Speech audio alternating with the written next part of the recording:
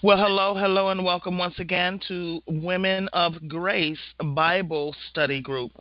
And once again, I'm excited to be among the women of God, and we're studying out of the book called The Preparation of the Bride.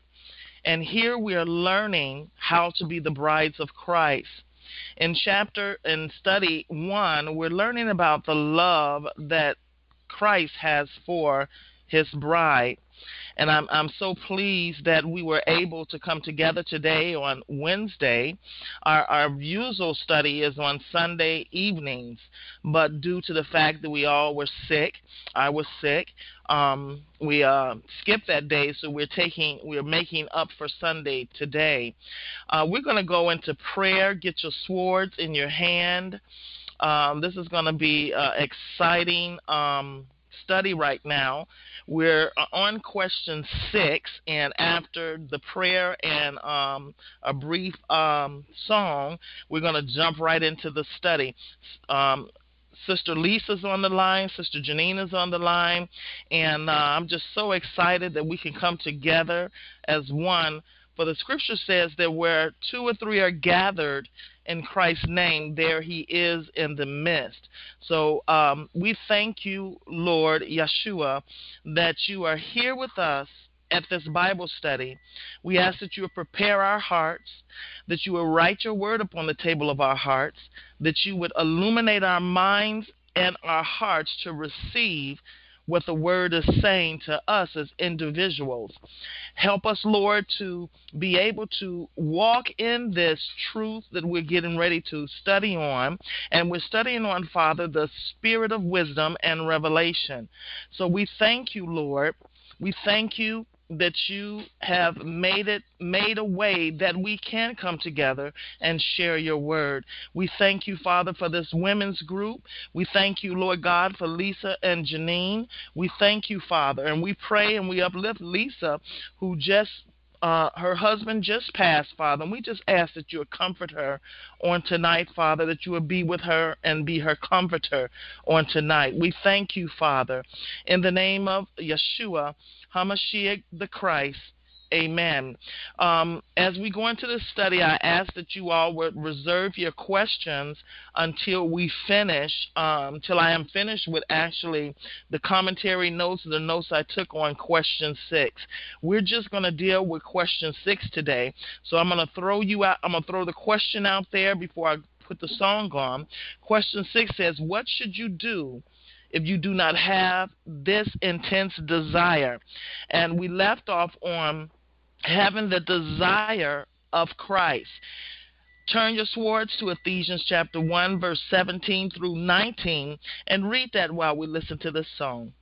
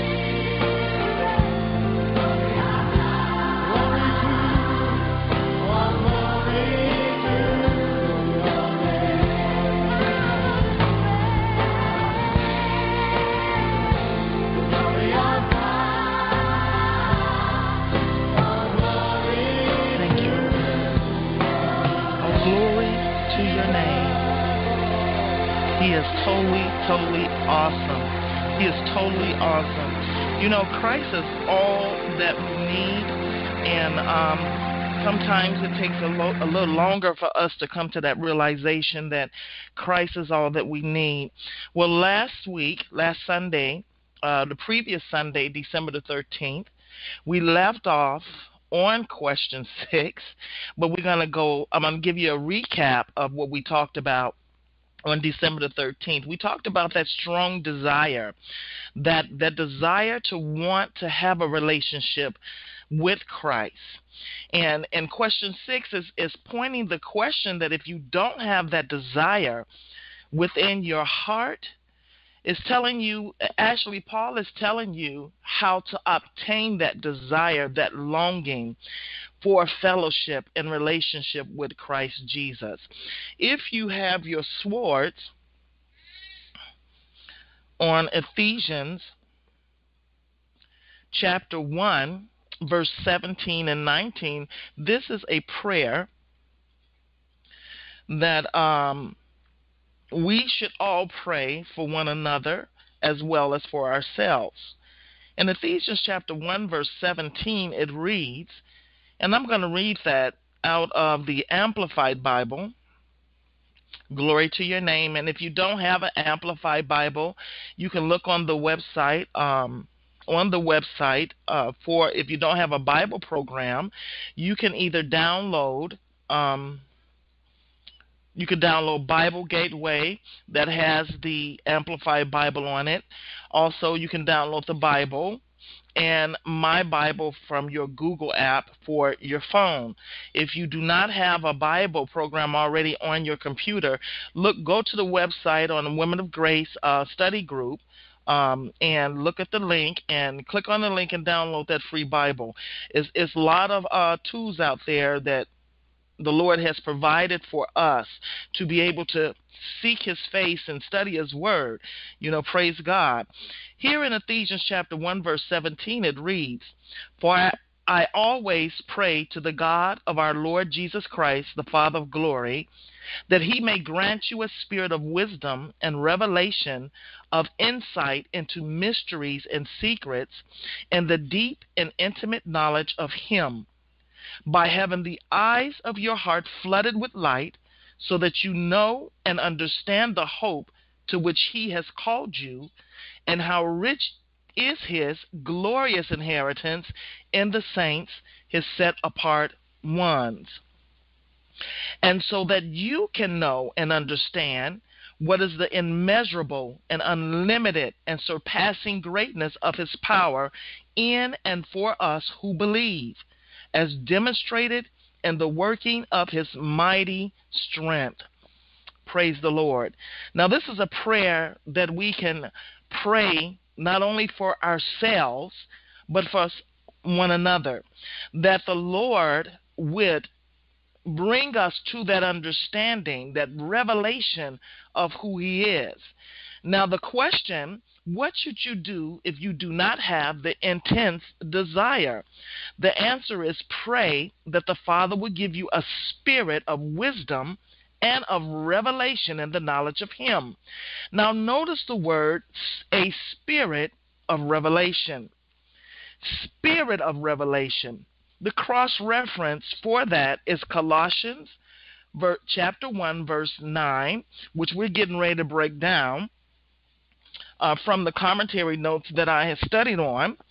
And it reads, "Therefore, we also, since the day we heard of it, do not cease praying and asking on your behalf, that you may be filled with the full knowledge of his will in all spiritual wisdom and understanding."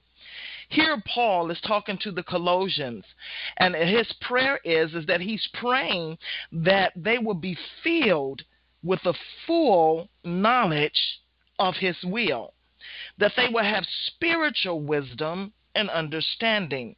In John and James, I believe, it talks about the wisdom of this world, that the world has a wisdom that we are not to obtain, but we are to seek God and earnestly require of him his wisdom, spiritual wisdom.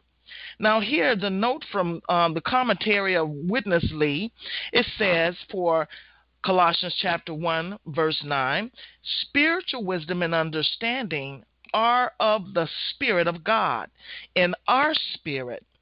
God places his wisdom within our spirit. In contrast to philosophy, which is merely in the darkened human mind, wisdom is in our spirit and is for us to perceive God's eternal will. Spiritual understanding is in our mind, renewed by the Spirit, talking about the Holy Spirit. And it's for us to understand and interpret what we perceive in our spirit. See, without the Holy Spirit of God, we can never understand the will of God. This is our regenerated spirit, beloved, and dwelt by the Spirit of Yahweh.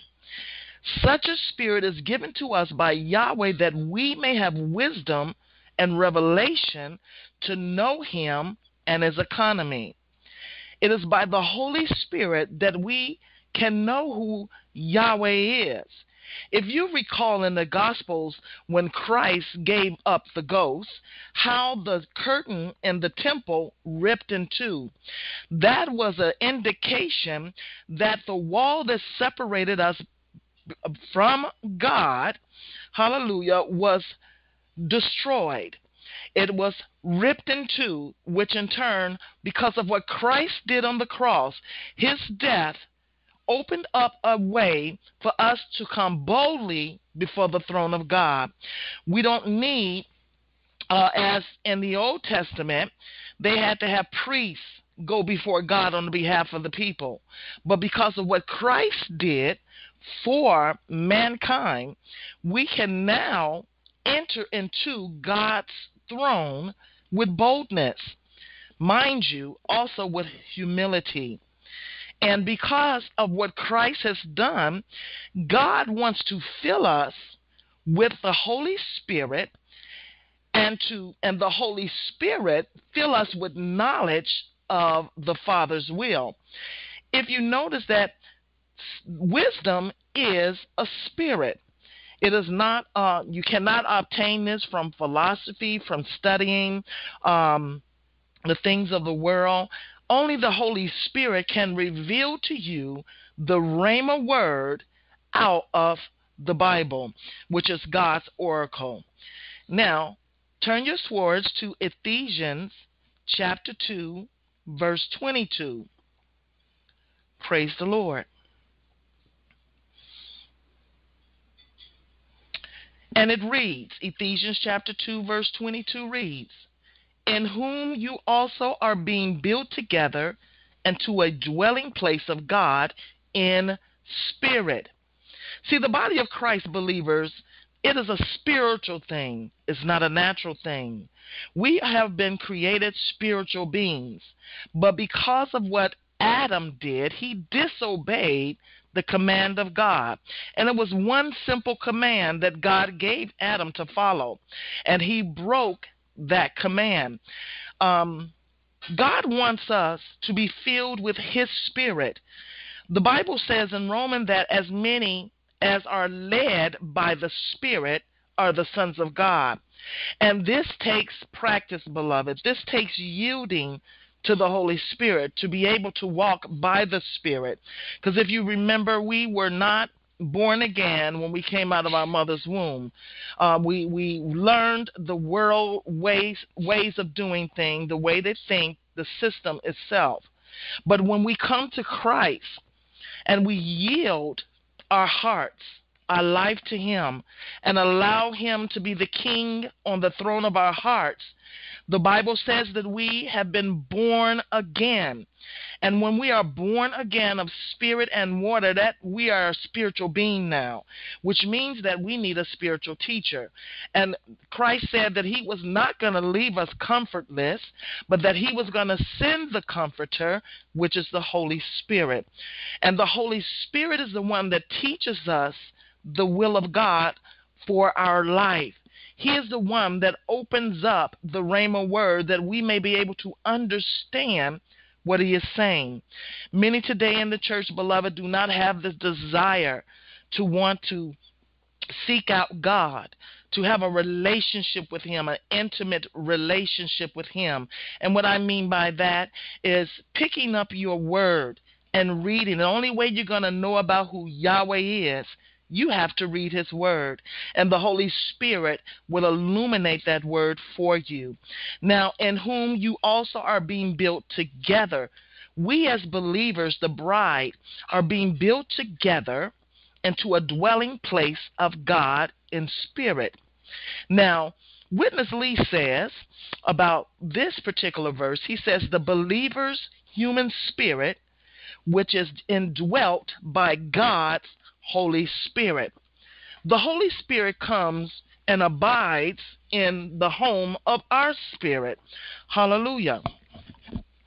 God does not want to take away our identity of who we are, but he wants to recreate our identity to be in the image of Christ. Praise the Lord. Thank you, Holy Spirit. God's Spirit is the dweller, not the dwelling place. The dwelling place is the believer's spirit.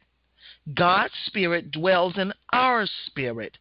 Therefore, the dwelling place of God is in our spirit. It cohabits with our spirit.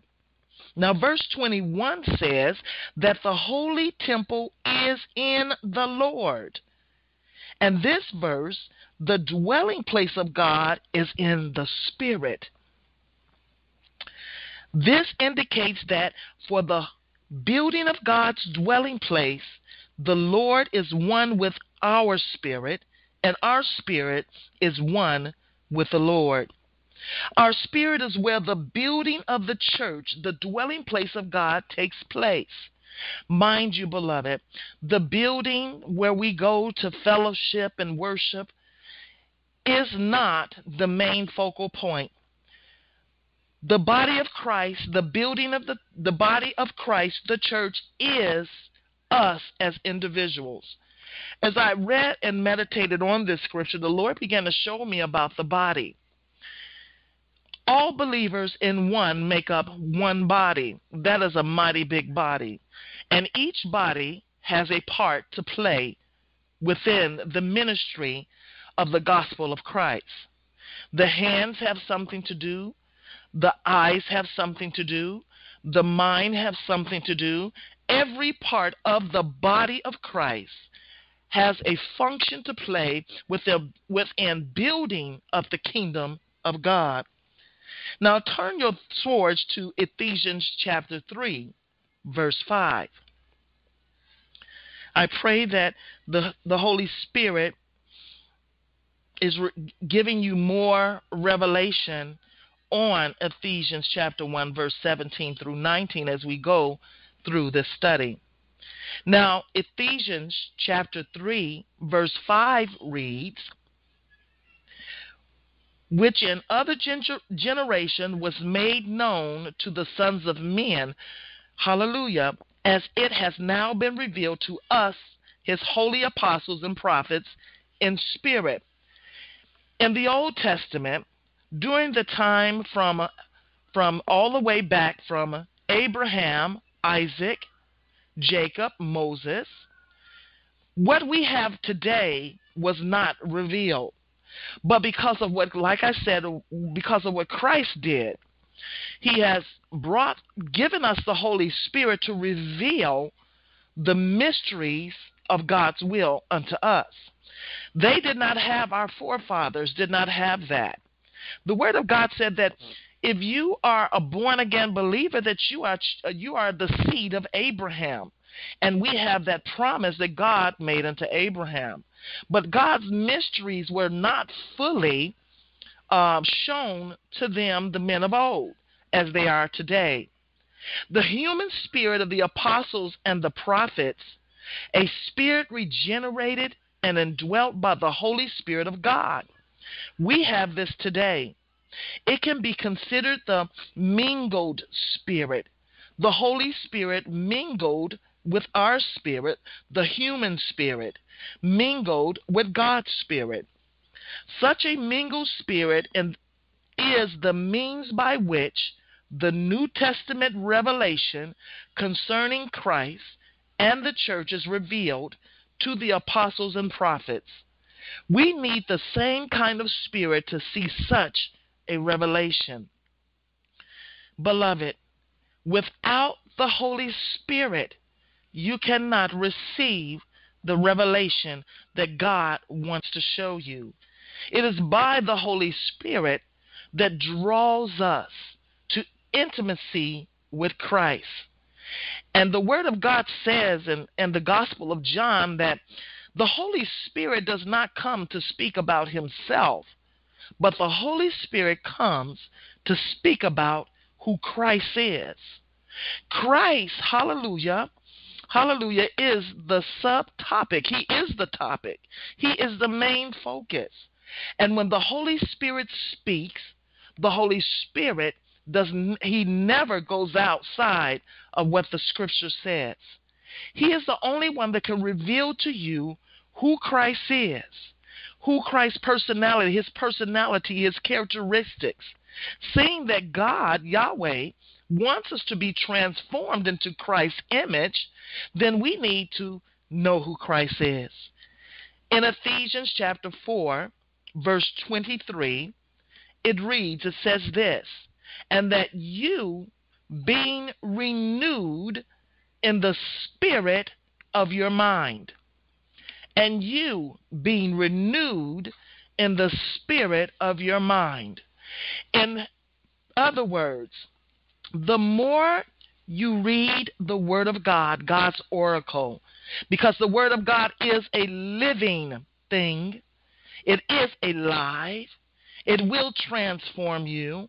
The more you read it, the more you open up yourself unto the Spirit, the Holy Spirit that is, it will begin to change you. It is God's desire for our minds to be renewed. In other words, reprogrammed, hallelujah, on kingdom things, the spirit of our minds. Our being renewed is for our transformation into the image of Christ. Once again, beloved, our being renewed is for our transformation into the image of Christ. In Romans chapter 12, you can turn your swords there, and please mark in your Bible these scriptures so that you can meditate upon them. Glory to God. In Romans chapter 12, verse 2, it reads, "Do not be conformed to this world, this age." Believe it or not, beloved, this scripture is for us today. You know, it was a sister in the Lord I was talking about, and she was saying that the New Testament were for those people that lived in that time. That was for them. How sad. But, beloved, the Word of God is eternal. It's forever. It applies to today as well. But it says here in Romans 12, verse 2, "Do not be conformed to this world, this age, fashioned after and adapted to its external, superficial customs." Wow, that's powerful. "But be transformed," changed, "by the entire renewal of your mind, by the entire renewal of your mind, by its new ideas and its new attitude, so that you may prove for yourselves what is the good and acceptable and perfect will of God, even the thing which is good and acceptable and perfect in His sight for you." It didn't say for the pastor. It didn't say for the prophet. It didn't say for the apostle. It says for you. Our minds, God wants us to have perfect sight of who He is, and it's for us to benefit us. This is the regenerated spirit of the believer. When you become a child of God, I mean, when you really repent, when you really understand what Christ did on Calvary for you, that He paid a price that you deserved, that we deserved, and you come and you truly admit, "Lord, I need someone to save me, to rescue me." Christ done that for us. You know, a lot of people say that, there's a lot of good people in this world that have good hearts. And I was led to believe if you do good works, you do good deeds, that you're going to heaven. But, beloved, it's not our works that saves us. It's our faith, trust, and belief, leaning on, relying on Christ the Messiah to save us. He paid the price. And when you get this revelation in your heart and in your mind, what He really did for you, then comes the transformation in your spirit. Hallelujah. In your regenerated spirit, that is, which is mingled with the indwelling Spirit of God, the Holy Spirit. Such a mingled spirit spreads into our mind, thus becoming the spirit of our mind. It is such a spirit that we are renewed for our transformation. The transformation takes place through and by the Holy Spirit that comes to indwell our spirit. Hallelujah. And beloved, this sometimes it happens overnight, sometimes it don't.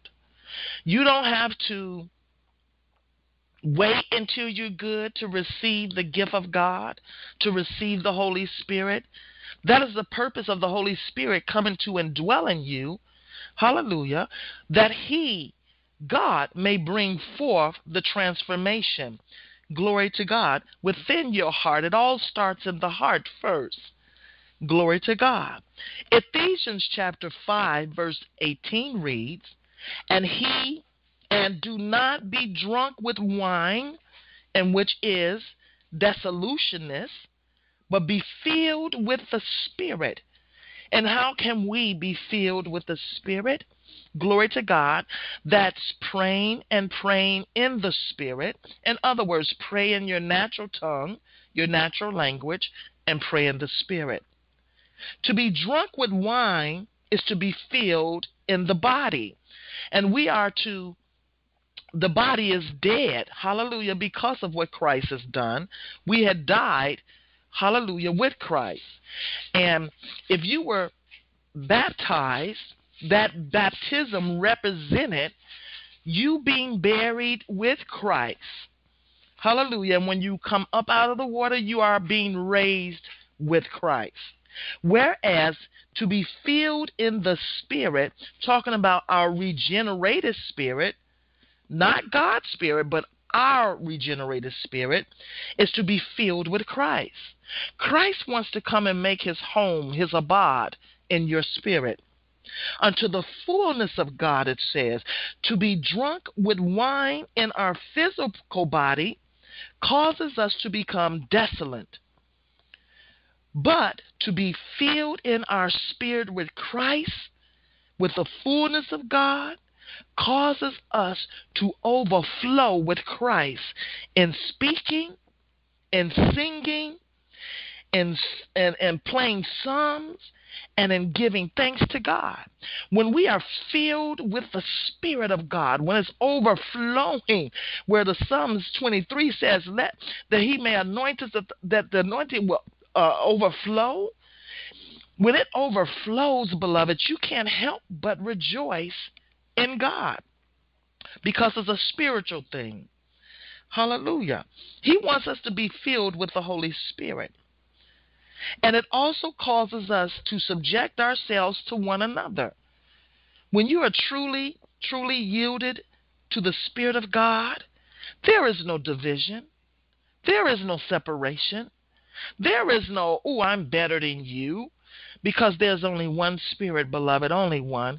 There's only one Spirit that can transform you. And that's the Holy Spirit, the Spirit of Christ that dwells in our heart. Now, mind you, there is other spirits in this world, glory to God, that are generic, hallelujah, to the Holy Spirit. There are many different spirits, voices in this world that are generic, that are not the true voice of God. But when we study the scriptures, when we go into the Word of God and ask the Holy Spirit to come and teach us, to give us revelation of what Christ is saying to us. What are you saying to me, Lord? Teach me how to apply what you are saying in my life. In Ephesians chapter 1 verse 8, which reads, which he caused to abound to us in all wisdom and prudence. God will cause his wisdom, that revelation, to abound in you in all wisdom and prudence. God's grace is not only rich, but also abounding. Such grace makes us an inheritance to God. We are his inheritance and qualifies us to inherit all that God is. Because we are children of God, we inherit all that God is when we begin to really seek him, desire him, crave after him. Hallelujah. God wants to fill us with his wisdom. Wisdom is what is within God for planning and proposing a will concerning us. We have to seek God to know what his will is concerning us. Wisdom was mainly for God's plan in eternity and produced produced the will in Christ. Christ followed his Father's will. Prudence is mainly for God's execution of his plan in time. What God planned in eternity in his wisdom, he is now executing in time in his prudence. We are the result of what God had planned. In Ephesians chapter 6, verse 18, which reads, by means of all prayer and petition, praying at every time in the Spirit, and watching unto this in all perseverance and petition concerning all the saints. Beloved, this is our regenerated spirit, indwelt by the Spirit of God, that will pray for the saints. It may be considered the mingled spirit. Remember that, beloved, that the Holy Spirit is mingled with our spirit. The spirit that is our spirit mingled with God's spirit in praying and ministering to one another, ministering to the lost, ministering to the sick is the Holy Spirit mingled with our spirit. The main faculty that we should use is this spirit, the Holy Spirit mingled in ours. See, when we begin to do things out of ourselves, we can really mess it up. We can mess up people's lives. We can destroy people's lives when we are not led by the Spirit. Even when it comes to teaching, we got to be led by the Spirit, because we would lead people wrong. Hallelujah. So much false teaching in our world today. And Paul said, do not be tossed to and fro by every wind of doctrine. There's all kind of doctrine that is going forth, and not one concerning having a relationship with Christ. I could care less about the history of the past. The past is the past. I can't go back and I can't change it. But I care about my relationship with Yahweh. I care about my relationship with Yeshua, with Christ, the Messiah. I want to have that intimate relationship with him. Glory to God. In Colossians chapter 2, verse 3, it reads, in him all the treasures of divine wisdom, comprehensive insight into the ways and purposes of God, and all the riches of spiritual knowledge and enlightenment are stored up and lie hidden. They are hidden in Christ. And in order for us to get these things, we have to walk in a relationship with him. Hallelujah. According to history, the influence of the Gnostic teaching, which included Greek philosophy, invaded the Gentile churches in Paul's time and is doing it again. History is repeating itself.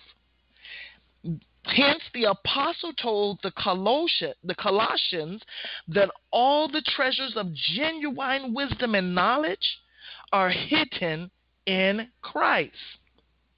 This is the spiritual wisdom and knowledge of the divine economy concerning Christ and the church, his bride. Wisdom is related to our spirit, and knowledge is related to our mind. We must be renewed in the spirit of our mind. Christ is coming back for a bride, beloved, that has a relationship with him. Hallelujah. Back to the same question, B. We must pray that the eyes of our heart would be enlightened to know the hope of his calling. Praise the Lord.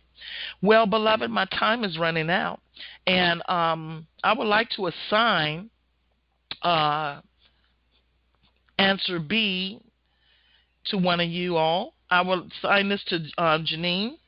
Hallelujah.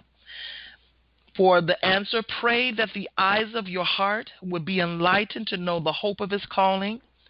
Next time we come together, next Sunday we come together, not this Sunday. I'm gonna put the calendar on so you all can see when we'll be back for this study. But Janine, can you study? Hallelujah. Can you bring forth a message concerning this topic? Pray that the eyes of your heart will be enlightened to know the hope of his calling. And Sister Lisa, can you bring forth after Janine the answer C, pray to know the riches of the glory of his inheritance in the saints. And I will be emailing you with these topics. So I would like to hear from my sisters in Christ on this study of preparation of the bride. It's an awesome teaching. If you know of anyone that wants to know more about Christ, that wants to come into that relationship with him, by all means, invite them to the study, because this is going to be a very long study. I'm praying that the will of the Father be done concerning this study, that we will complete the whole entire book. Hallelujah. Now we're going to have questions. We're going to go into questions and answer sequence. Glory to God. Thank you, Father.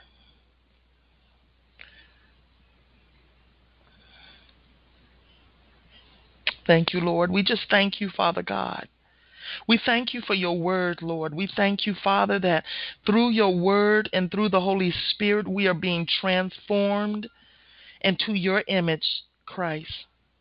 We thank you, Yeshua, for what you have done on Calvary for us, that you made the way for us to be able to come before the throne of grace, that we can come before the Father, hallelujah, and sit at his feet.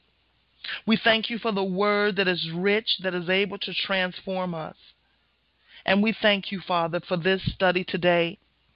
And we ask that your will be done in the lives of Janine and Lisa and myself, that you would reveal your will to us, O Lord, that you would show us what our call is, what our purpose is, O Father, that we may be able to bless others, Father. And Lord, teach us how to walk in the Spirit, how to walk in this new revelation, this new wisdom, the spirit of revelation, Lord, that you, Father, will pour it out in us. We receive it, Father God. And we thank you, Father, for your word, Lord, that is able to transform our hearts and our minds into the image of Christ. Amen. Amen. I'm gonna play another song before we end. Hallelujah. I'm gonna play another song before we close out, before I stop the recording, and then we can talk.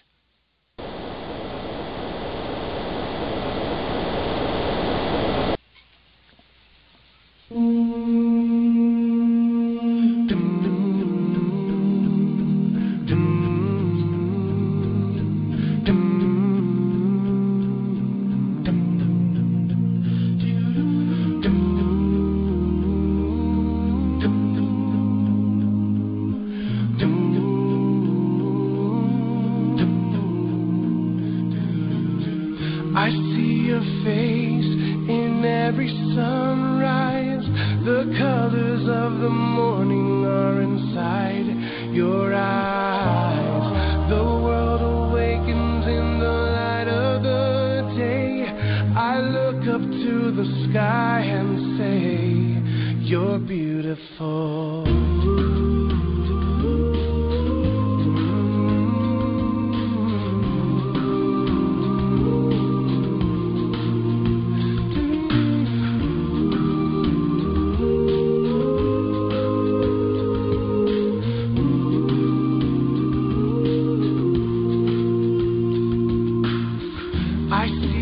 Power in the moonlit night, where planets are in motion and galaxies are bright. We are amazed in the light of the stars.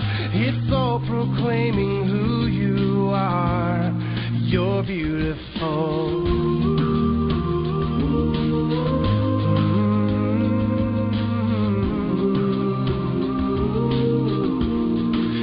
beautiful.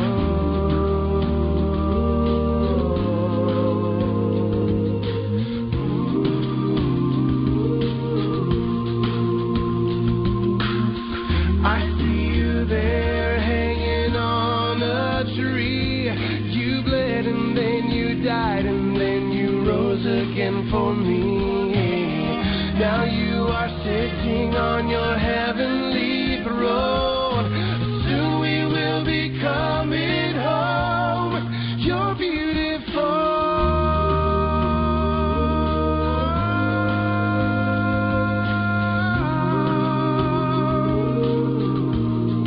You're beautiful.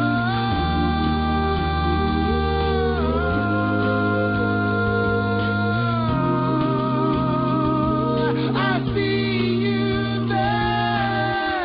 When we arrive at eternity's shore, where death is just a memory and tears are no more, we'll enter in as the wedding bells ring. Your bride will come together and we'll sing. You're beautiful.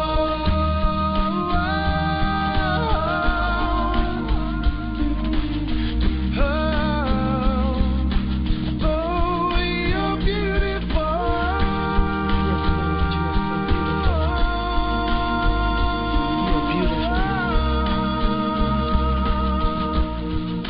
Talking about our beloved, our King, who is getting ready to come back for his bride. And we want to be prepared and ready for our bridegroom. I see your face. You're beautiful. You're beautiful. You're beautiful.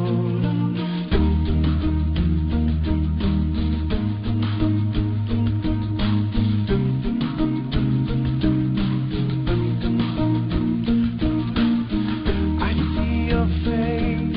You're beautiful. You're beautiful. You're beautiful. I see your face.